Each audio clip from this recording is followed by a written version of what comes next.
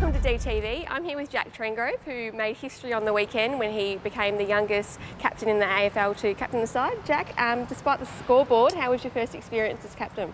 Yeah, I was pretty nervous again running out. It was like playing my first game all over again and leading the boys out. But yeah, it was a great experience despite the big loss. And even though we did lose by a big margin, we still learned a lot from it. So hopefully we can take that into round one. Excellent. I can imagine it would always be challenging in the rooms post-game when you do lose. How has your role changed post-game as captain?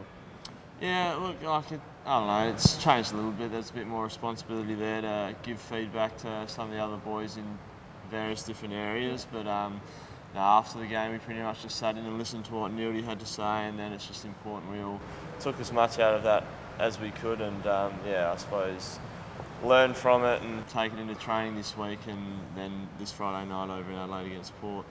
Excellent. And it was your first game back from injury with a leg injury. How did you pull up?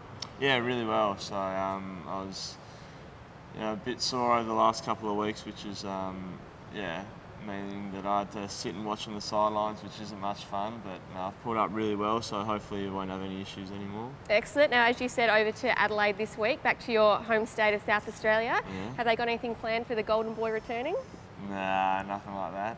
I think Mum might be a bit excited, but that's about it. We have a chance to catch up with family and friends? Yeah, I think we head over Thursday lunchtime and don't play till Friday night, so there'll be a bit of time there probably to catch up with Mum for a coffee or something like that, and the rest of the family. Excellent. And speaking of family and friends, your sister Jess has just qualified to run the marathon in the 2012 Olympics. Very exciting. Yeah, and I'm pretty pumped for her. She wasn't expecting too much going into it, and ended up running a Olympic A qualifying time, which she's pretty pumped about. So she's not officially in the team yet, but she's done herself every chance to get in there. So fingers crossed for her, and she'll be running over in London in August. Yeah, fingers crossed. Now you've got the Irish Guernsey on here. Can you tell us about that?